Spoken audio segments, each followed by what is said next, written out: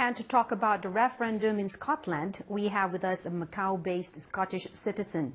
Mr. Gary Dryburgh is a project manager at Leighton Asia.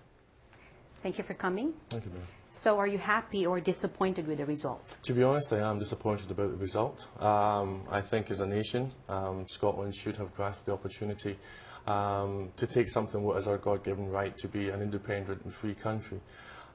Watching the polls over the last 2 weeks, I think it's been very close, and I was hopefully hoping that we would be able to achieve the independent vote. Well, were you expecting this outcome? Again, to be honest, no. I think with the momentum that the yes vote had gathered over the last 2 weeks or so, I really thought that we'd managed to achieve securing the yes vote and achieving our own independence from the United Kingdom. What does this mean for the future of Scotland and its relationship with the United Kingdom? To be honest, I don't think much will actually change. I do hope, though, that the three main parties that have promised extra powers for Scotland follow through with those extra powers.